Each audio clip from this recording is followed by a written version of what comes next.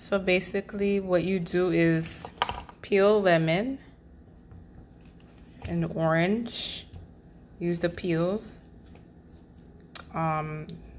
garlic, cinnamon, aloe, a red onion, celery,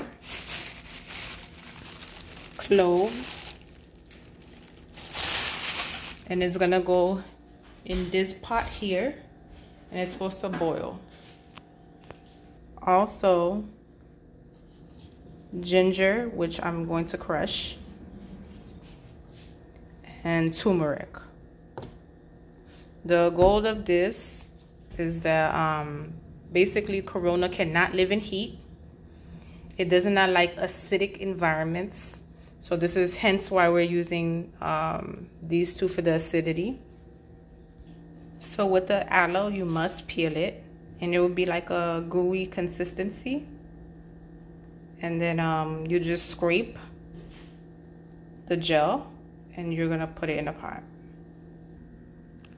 So with the garlic, I'm just using half, and I'm just gonna throw it in the water even with the peel. I'm just gonna crush it a little bit, just so some of the garlic juices can soak in the water.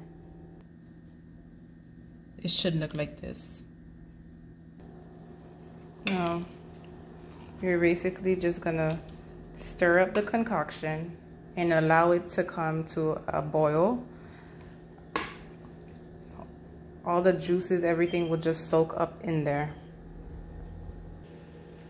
Like I said, you'll let it get in the boil, and then when you do see the steam, you can either just inhale it while it's on the stove.